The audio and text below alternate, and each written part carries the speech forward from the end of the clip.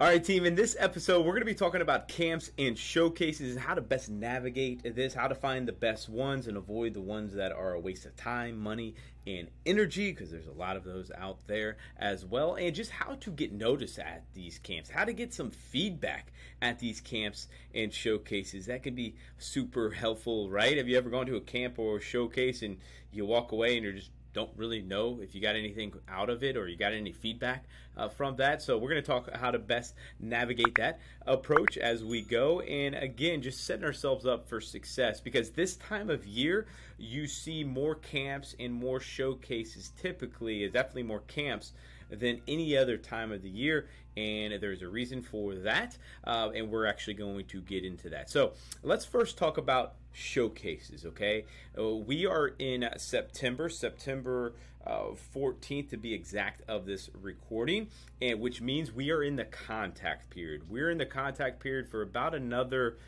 3 weeks. And what does that mean? Okay, the reason why you only want to go to showcases in the contact period is because actually college coaches can be there. If you go to a showcase outside of the contact period, which starts October 9th, we go into the quiet period, and college coaches cannot be at showcases off their campus. Okay, so if you go to a showcase or you're looking at a showcase in late October, November, December, January, February, no college coaches are going to be there. So if you're going for recruiting purposes and you're not going to just get improvements, maybe you're going for updated metrics or video, that's perfectly fine. But if you're going to get exposure, don't go, because there's not going to be any college coaches. There's not going to be any Division I coaches there, and there's not going to be any Division II coaches there. Okay, so we're in this contact. It's a short little window here, and not all college coaches are out at this time because all the players are back on campus, they're practicing, etc.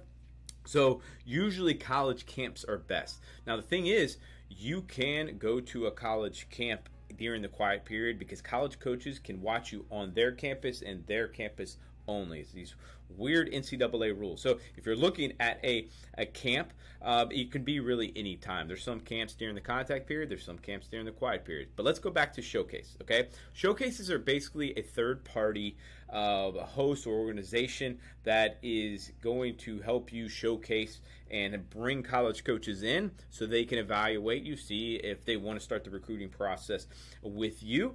And what are some good showcases to look at, or as far as features to look at to make sure you're going to the right ones? One, for a showcase, make sure college coaches are actually going to be there. If you're going to just a showcase and you don't know if any college coaches are going to be there, I would not recommend going, because there's probably not going to be any college showcase or college coaches there.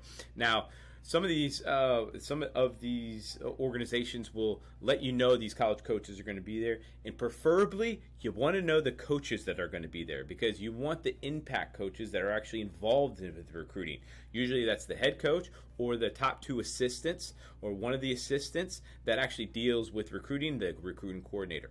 There's other times there's a volunteer there, and honestly the volunteers there really just to make money, because they don't make any money really at all. So they're not really there for recruiting purposes, and they're not usually heavily involved in recruiting. Okay, so we have that. So preferably know which coaches are going to be there. Sometimes you do, sometimes you don't, so it's a little bit of the risk, but as long as you know the schools that are going to be there, that's helpful. And the good showcases, honestly, the good showcases let you know which coaches are going to be there. So look out for those. And then preferably you want a 2-day event. All right, preferably. If you have a 1-day showcase, that it doesn't mean you don't totally write it off, but you want to have some playing time. You want to have games, right? Have you ever been to a showcase and all you do is you hit a little bit? It's called a pro style workout. You do a pro style workout. So if you're a position player, you hit, you field, and you run, okay? And that's it. I mean, how are you supposed to get a true evaluation of your talent and your game performance if you're not playing any games? I totally understand the pro style side. That is one element of it. But if you're going to a showcase that only does, okay, pro style, you're only getting one element. They're not actually seeing you play a game. So make sure you go to a camp and showcase that you're actually playing games. And if they're not telling you that you're playing games, you're probably not going to play games, okay? You're probably just going to do pro style. So look for those elements. So camps and showcases, look for hey, playing games. You're going to do a pro style. All of these camps and showcases do pro styles, but you want to play games because that's a big factor involved to this. See your game performance. One big thing that I talk about is I was never a big metrics guy, right? In pro styles, that's really what it is. It's your metrics, and they get to see your actions and your hands and all that, your athleticism. But they don't get to see any of your game performance. I was a big gamer. I was called, there's players that are like, hey, he shows up in the game and he really performs. That's kind of who I was. Metrics were very above average, but now that didn't really stand out. I would even some of my metrics were very just average too. So I just want to emphasize when you look at a camp or showcase to make sure that you're playing games or a game. Okay, so just a real quick recap. If you're going to a showcase, make sure it's during the contact period, which is all the way until October 9th. Then we get in the quiet period, and then college coaches cannot leave their campus to come watch you play. They only could watch you on their campus, which means their camp. So just for example, if it's the University of Florida, you could go to University of Florida camp and they could talk to you and watch you, but they can't leave their campus and go out and watch you at a tournament. Okay. Speaking of tournaments and travel ball, usually this time it's really overrated. Frankly, you guys might have heard me say this, but travel ball and tournaments in the fall specifically, and even some in the summer, are overrated because you don't know who's out watching. You don't know who's coming to watch you play. You don't know if college coaches are there, etc. But at camps and showcases, you do know, especially the good ones. Okay. Now, what should you be doing before the camp? You should be sending emails to college coaches 2 to 3 days or the week prior to the camp. I preferably like to touch up to as close to the camp to be front of mind. Short and sweet, not a long email, just saying, Coach, hey, really look forward to playing in front of you at your camp or at the showcase. And here is some updated video. If you haven't introduced yourself yet, make sure, of course, you introduce yourself. But again, short and sweet. Have your contact information there. Have your highlight video in there as well. That is really important. And then, okay, during camp, what can you be doing? What are these college coaches looking for? Just 3 quick things. I've done other videos about this, but you want to play loose, all right, of course. You want to play fast and aggressive.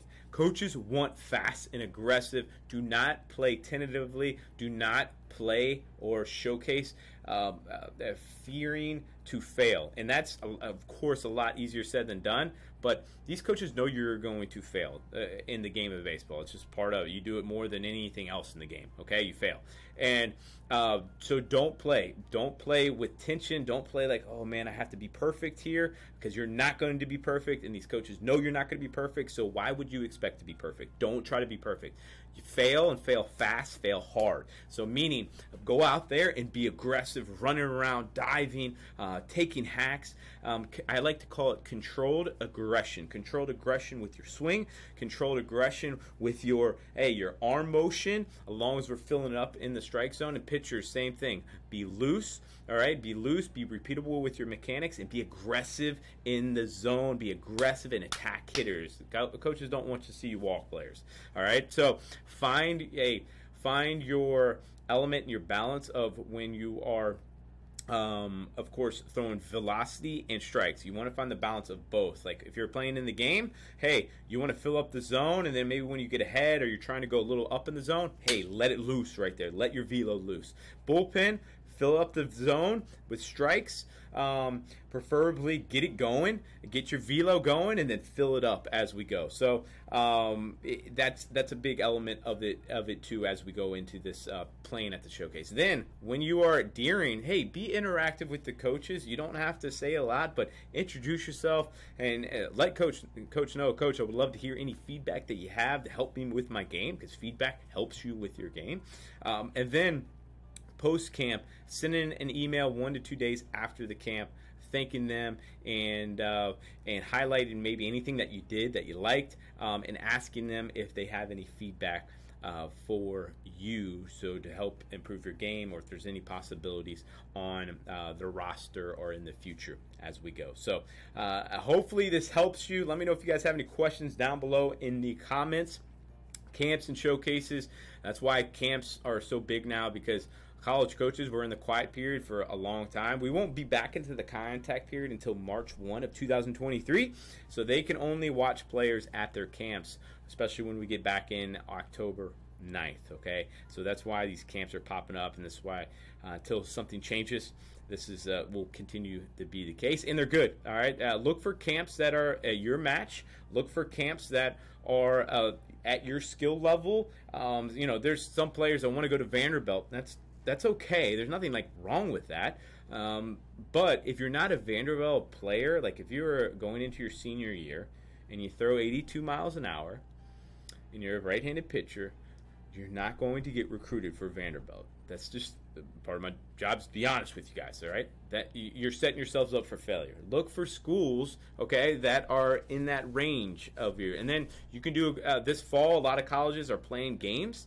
You can look on their schedule on their website and go watch players. Go see if you compare all of that. So my tangent is over. If you have any questions, go on and comment down below, and make sure you like and subscribe here as we go through this. I put out a weekly video going through just helping you with the recruiting process. All right, I'll see you in the next video. Take care.